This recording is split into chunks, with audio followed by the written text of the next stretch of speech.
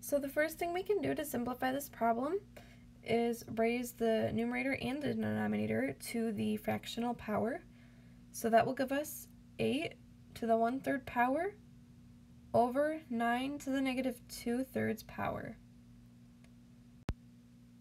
So we can rewrite this as the cubed root of 8 over 9 to the negative 2/3 power. We know that the cubed root of 8 is 2. So next we'll have 2 over 9 to the negative 2/3 power.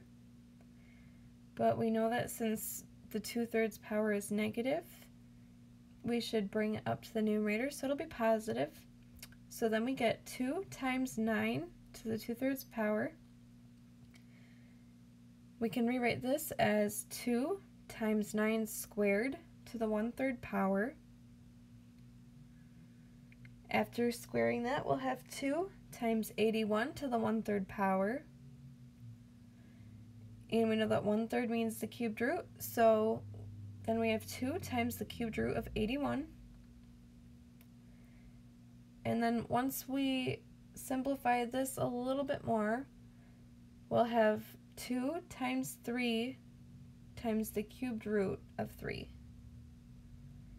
And then we're left with our final solution after multiplying the 2 and 3, and that is 6 times the cubed root of 3.